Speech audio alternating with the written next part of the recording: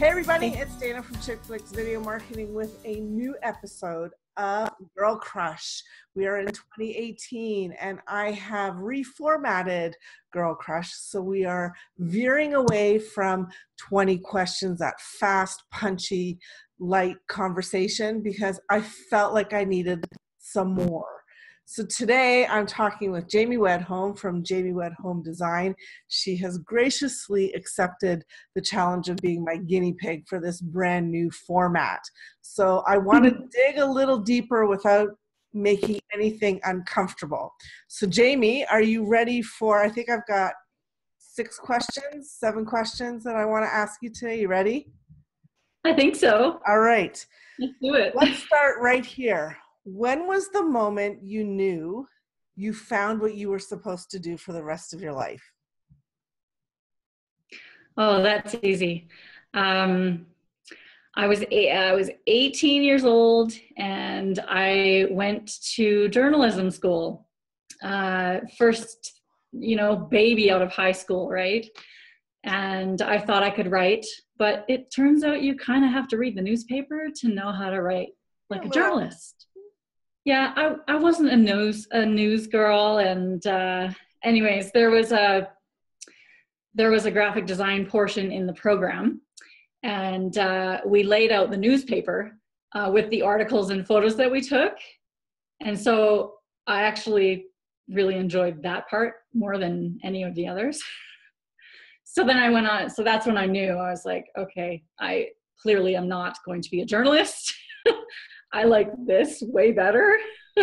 Let's form that into something good. So I went on to a publishing program, and from there I got jobs in printing and publishing and marketing and graphic design, and from there it went. Fantastic. Funny how that happens to us, right? It's not so far from my story. I was in journalism school and ironically hated being in front of the camera and really was fascinated with the whole editing process and piecing things together. So nice. It's kind of funny that that's how I ended up, but now I'm in front of the camera more than I ever was. So it's interesting how that happens to a lot of us. So I call it a happy accident. It is, right? So my next question is this. So, every time somebody new encounters us and they find out what we do, they always pepper us with questions about what we do, right? Oh, like, how do you, like, what's the best program to use and what kinds of things do I need to be aware of? But here's the question. What is a topic you wish people would ask you about instead of asking you about things relevant to what you do as a graphic designer? Oh,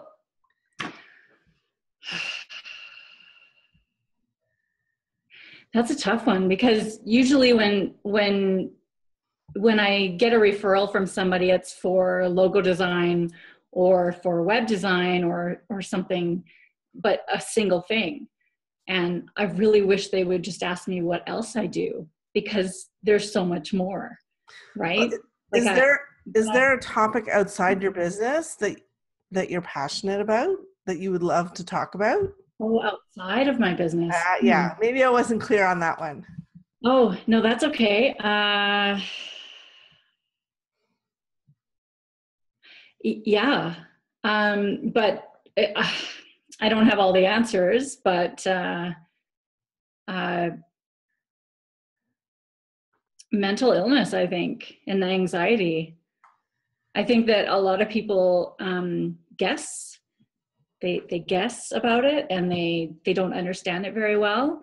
And I suffer from anxiety, and I actually had a bout of depression when I was younger. So I think more people need to ask, well, what did you experience? And like really kind of understand. And it's okay. It's okay to ask. And it took me a long time to get there, actually, to be open about it. But yeah. That's really interesting that you say that it's okay to ask, right? Because if we don't ask, we don't talk about it. And the symptoms Yeah. for everybody are completely different. So the more candid you are about what you're experiencing, the more likely somebody else will make that connection and think, oh, maybe I have some of that experience too, right? So for too long, we've kept all our stuff to ourselves, and that doesn't work. Well, yeah, because we think that there's something wrong with us, right? But there's nothing wrong with us. It's it can be a chemical thing, and people need to get past that.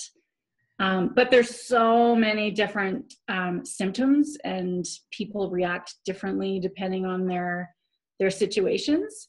And it just goes to show that we're all still normal. We just have differences, right? Mm-hmm. And anyway, that's a whole other topic. But. What do you wish you did better in your business life? Bookkeeping. I suck at it. High five. I suck at it.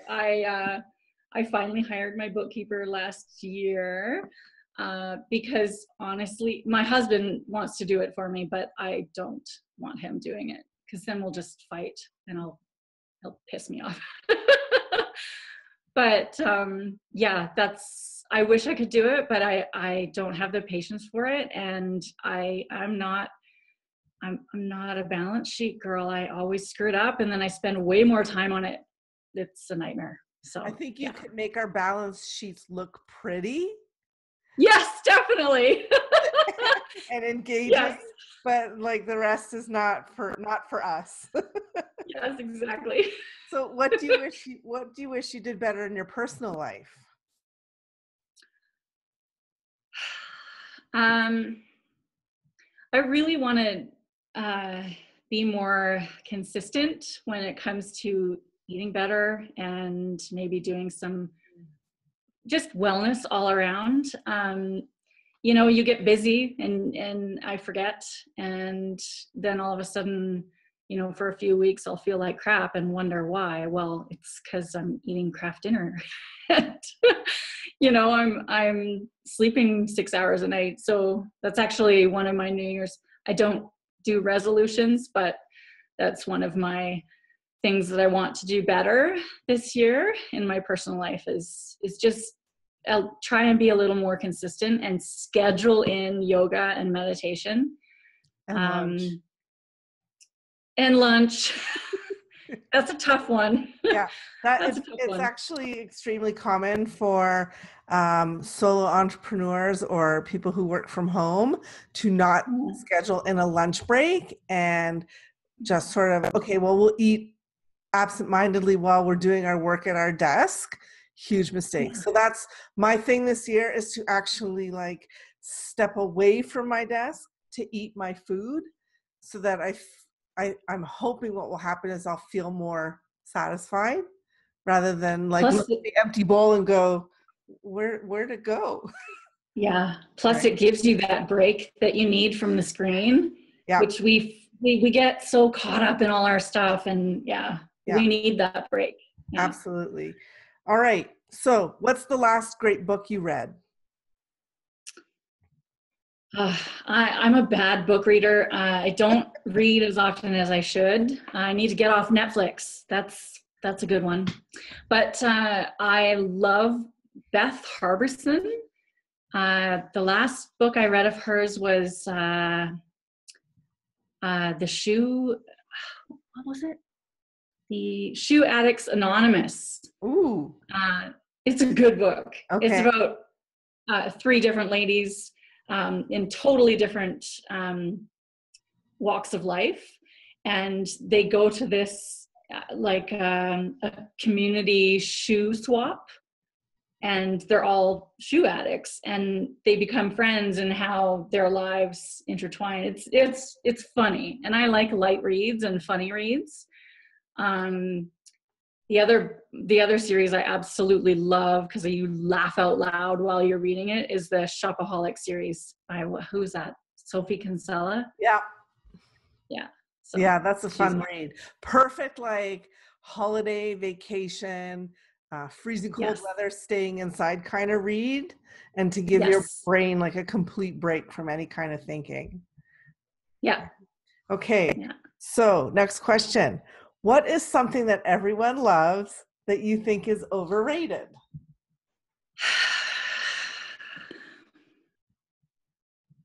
Mushrooms.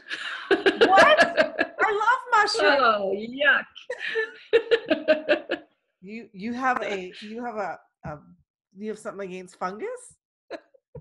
Yeah, I got a big thing against fungus. You just don't like the There's an taste, the issue. texture, any of it? Ugh, the only, no, it's just no. I very rarely will enjoy butter sauteed mushrooms on a steak with lots Okay. of pepper and whatever. But uh, yeah, no, like the So portobello and all these fancy mushrooms that people love so much. Yuck, no. not even like mushroom barley soup? Ew, no. I I don't know if I can be friends with you anymore. Oh, sorry. I mean, Although I think the odd time. I kind of already knew this about you because I think we had this conversation and I probably just was like, oh, whatever, I just dismissed it. But mushrooms. Yeah. You know what though? I will eat like if I'm at a really nice restaurant and they have like a cream of mushroom soup I actually will eat a mushroom soup. So Because there's not usually like lots of pieces of mushrooms in it, right? yes. Okay, Yes. so maybe it's not the flavor, but the look It's and the the texture. texture. Yeah. Okay, got it. It's the texture. I once had Yeah. at a hotel in Burnaby, BC, at the Delta Hotel, I'll say it. In Burnaby, I had a mushroom truffle oil soup that was like the best soup I ever had. It's so memorable. And it was so good. I asked the chef to pack some up for me to take home. Oh, It nice. was so phenomenal. So it Yeah. was my first time ever having truffle oil, and it was so good. Have you ever had truffle oil? Uh yes, yeah, I've had it. Okay. It depends on what it's on. Right. I'm kind of a picky eater. Like You'll like get this now. like French fries. Have you had it on French fries with Parmesan cheese? Oh, honey, I'm going to take Uh, you out somewhere. okay, let's go. Good. So, all right. So here's the last thing I need to ask you. Tell me something that nobody else knows about you.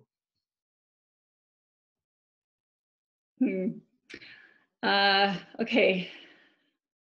Well, I'm going to leave the really secret stuff that's for my husband only. So, um, in business, nobody, okay, well, most of my clients don't know this, but I have a nasty potty mouth. But most of my friends know that. What else? Oh, I thought about this. I have an inner hippie.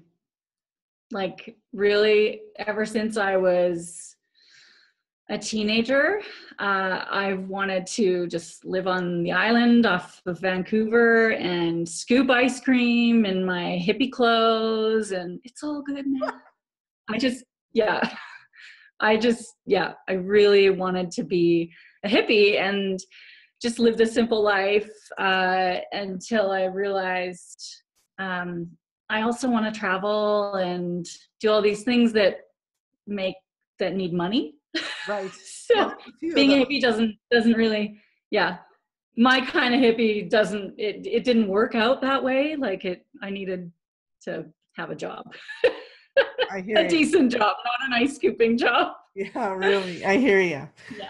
So that's Yeah. all I have for you today. Folks, you can check out Jaime Wedholm by going to her website, which is, what is it? jwedholmdesign.ca. So it's JWEDHOLM design.ca. Okay. And folks, see that calendar behind her? Every year, Jaime designs this fantastic calendar, and it's got your you added to it this year, because last year it was just my top 3 business goals. What's that on the bottom there? We've got objectives and intentions. So I didn't really want to, I didn't really want, it was more of a, it's more of a touchy-feely thing this year because I'm this year anyways, I'm kind of incorporating more humanity into, more hippie, I guess. Little touchy-feely, little, what's your intent? Yeah. So if you head over to her website, it's a free download that you can get. And she has coupled it up with a mandala coloring page. So if you're one of those people, I'm not, who likes to color and finds it very soothing and calming and allows you to center and focus, please head over to the website. And I'll put the link at the bottom here, and go claim your calendar and your coloring sheet. Thanks for watching, everyone. Have a great day. Thanks for having me, Dana.